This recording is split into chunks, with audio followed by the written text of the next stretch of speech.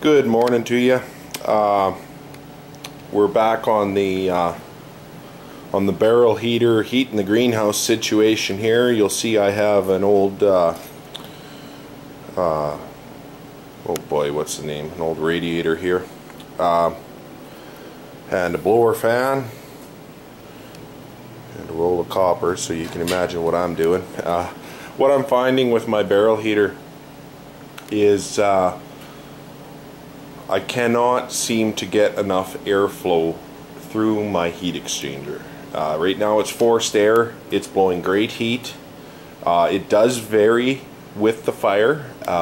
So when I shovel more coal onto the fire, I'm experiencing a temperature drop in the greenhouse, which is something that the plants will not forgive very easily. So I need to come up with a way that extracts more heat from the barrel heater that isn't as, how would you put it, fluctuant.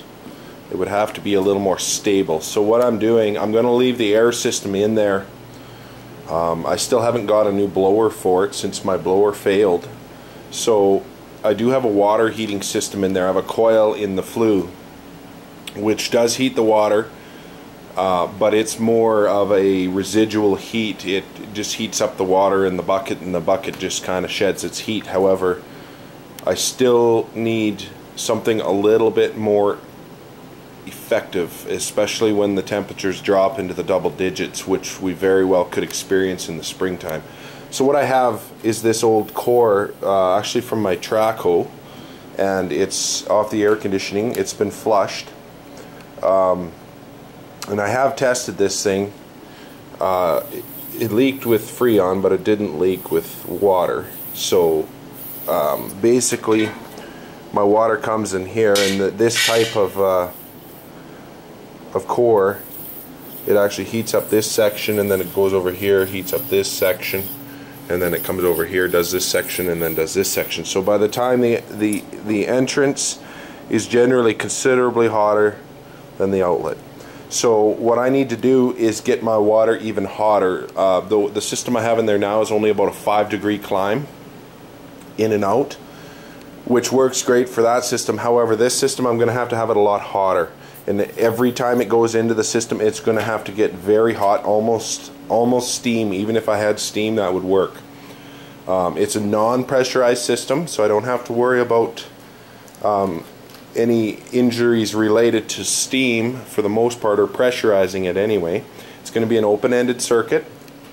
So basically what we'll have is we'll have our greenhouse, or in our greenhouse we'll have our pond pump, which pumps from a pail through this copper winding, which will be installed inside the burn chamber of the barrel heater, and from here it will be plumbed back into the greenhouse, into this port here, and this will stand up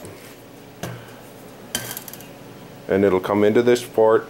The fan will be mounted to the back side, and it will just discharge out this pipe here and drain back down into the bucket. Then it will get recirculated with the pump, so that the cooling process will protect the pump from overheating, of course.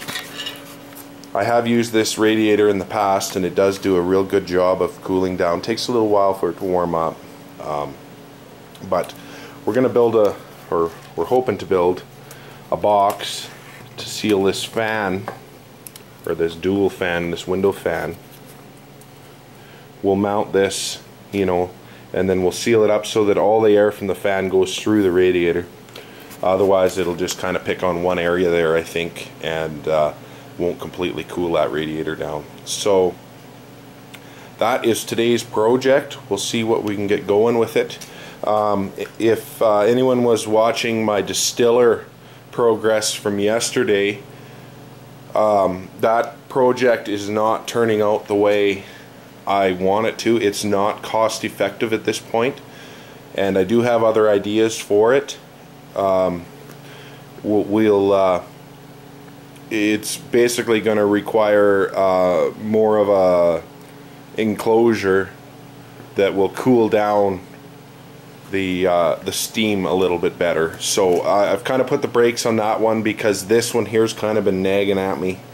So this is what we're going to tackle today, and I'll give updates here as we go along. As for the results, what I'd expect of this, if I can get a good heat transfer onto this copper, which I'm sure I will be able to, I would expect that this here is going to make a fair difference in the greenhouse. Once again, we do not have a cold air return, so this will just circulate the air in the greenhouse that's available, but we're not forcing air into the greenhouse. We're taking air from the greenhouse and just moving it around, so we're not going to run into that ventilation issue. Back to that forced air idea on the existing system in there, it's basically needs a fan that's capable of a little bit more push.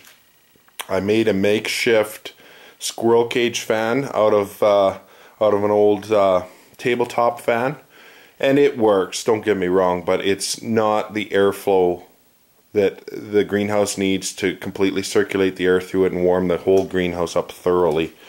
So you can see water retains its heat a lot longer than air, and it's a much more stable source of heat, if you will, and that's kind of the concept I'd play here.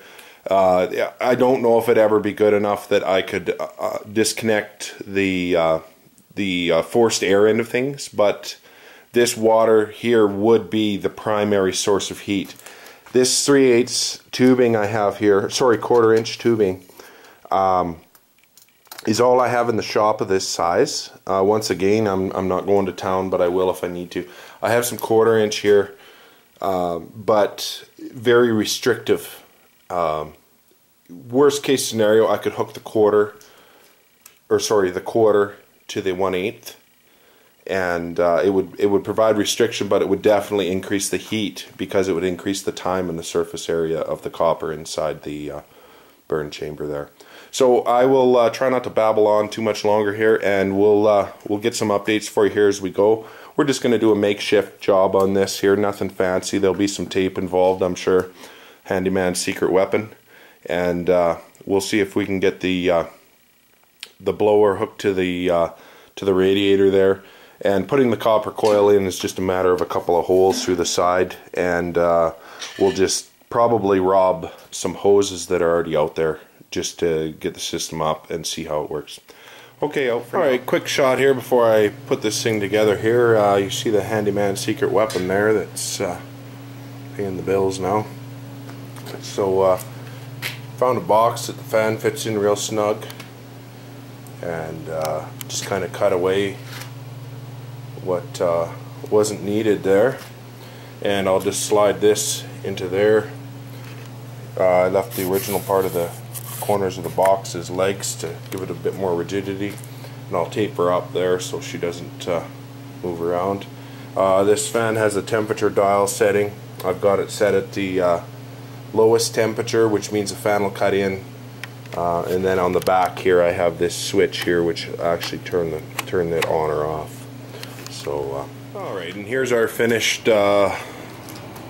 blower unit here. Just dual fan, window fan blowing through a old radiator. Sealed all up. Not bad airflow. The fan isn't real powerhouse, but I think it'll help circulate. So we're going to run our hot water in there, let it drip out there back into the pail. I'm going to go get the copper heat exchanger in, and we'll get some lines run, get some water in there, get the fire going, and we'll see what kind of performance this thing brings us. Good day, good day. We have got our system installed here. I had to do a little bit of shitting around, I guess. Not realizing my pond pump was weak. I actually had to pull my barrel up. I had it down on the floor there. I was having some flow issues, but here it is. Got my my two fan, or my window fan I guess you'd call it, boxed up to the back of this old radiator, and you can hear that fan's just powering up now. It's a little bit slow to get going.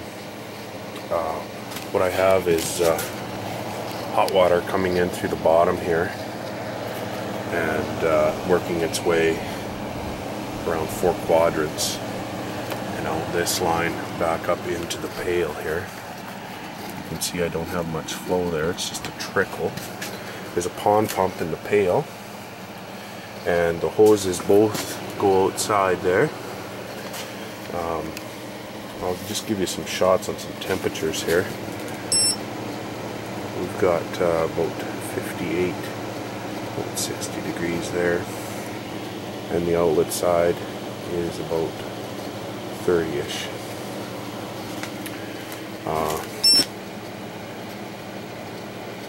Water's sitting at 37.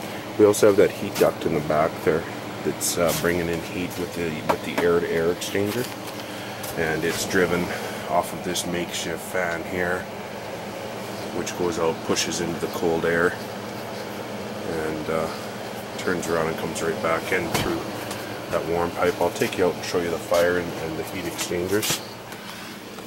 We've come up 2 degrees since I started filming here. We'll check on that when we get back in.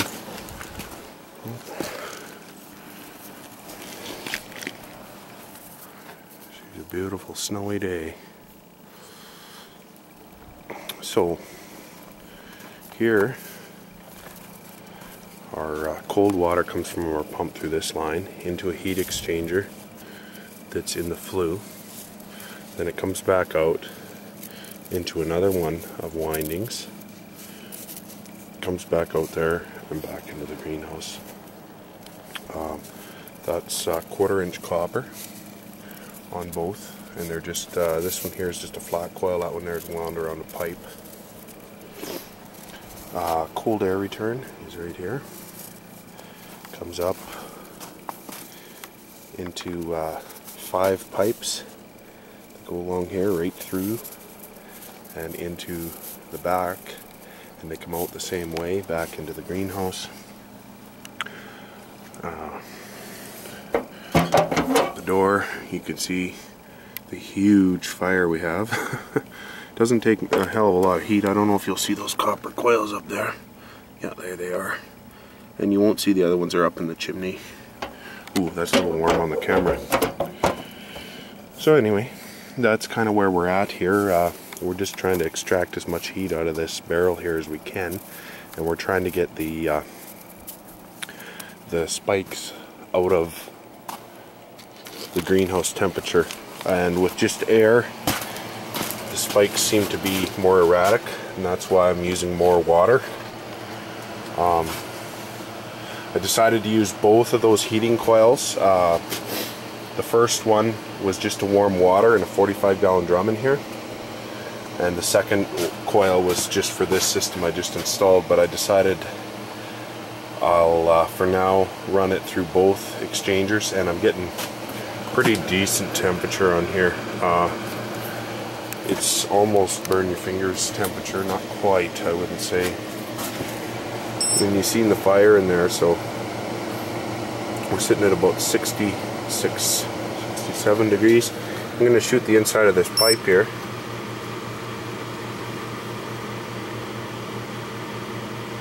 It's about 80 to 90 degrees. It's actually pretty warm. So anyway, that's how it's working. This seems to be a very the water heat with the radiant heat from the water seems to be very effective. We're still at 22 here, and I gotta remember that it's daylight out right now and the greenhouse will retain a certain amount of temperature. Check this one here. We're sitting about 17 degrees in here, and this one here saying about 15 degrees. So that's kind of the idea, or kind of what I'm up to today here. If anyone has any questions or whatever, go ahead and shoot, and I'll see if I can maybe help you out. Thanks for watching.